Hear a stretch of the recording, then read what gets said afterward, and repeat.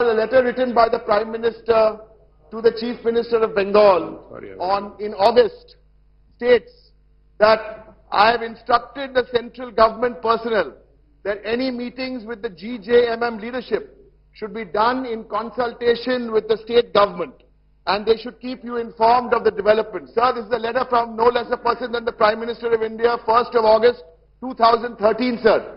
And then, sir, on September the 3rd, 3 days ago, while the Chief Minister of Bengal is making her 21st visit to Darjeeling for peace and development on the 3rd of September, while she's on the tour, in spite of this assurance given in writing by the Prime Minister, the Union Home Minister in Delhi is meeting the GJMM delegation on 3rd of September without any notice whatsoever to the state government.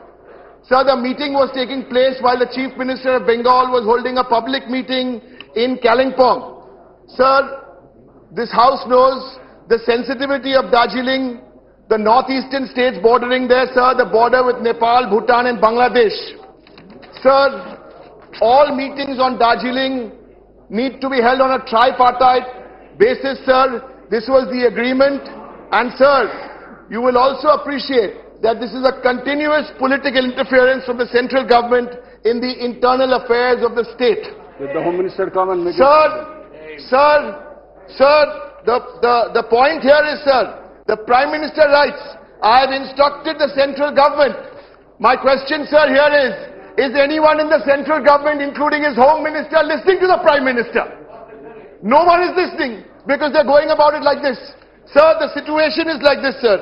The situation is that the central government is blatantly trying to play divide and rule politics in that very, very sensitive area, sir. Sir, this is divide and rule of a very dangerous nature. We have been saying this on a variety of issues, whether it comes to any kind of legislation, whether it comes to land reform, food security, the federal structure of this country is being made a mockery of.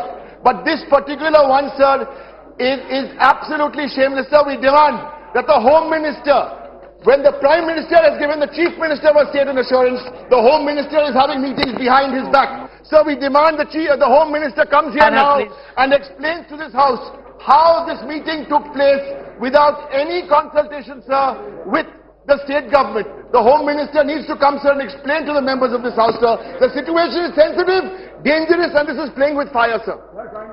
Thank you very much. Sir, we not to know, sir. No, sir. Sir, no.